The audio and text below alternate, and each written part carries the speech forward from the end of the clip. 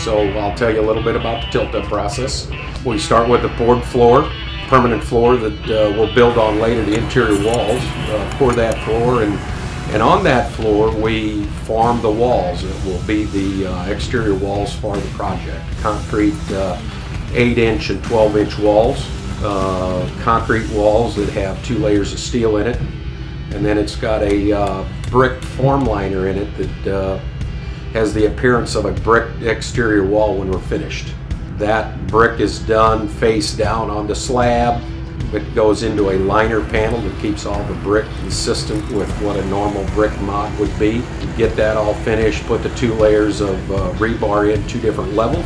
Basically pour the panels full of concrete, which is a 1-day process. At that point it takes 3 to 4 days to cure until we get up to strength. Once we know we have the strength we need, bring the crane in and a crew of half a dozen iron workers and carpenters, and we lift the panels and put them in place.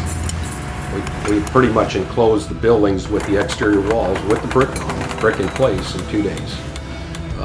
So if somebody took a vacation on Monday and was off Saturday and Monday, they came to a building that had complete walls in 2 days.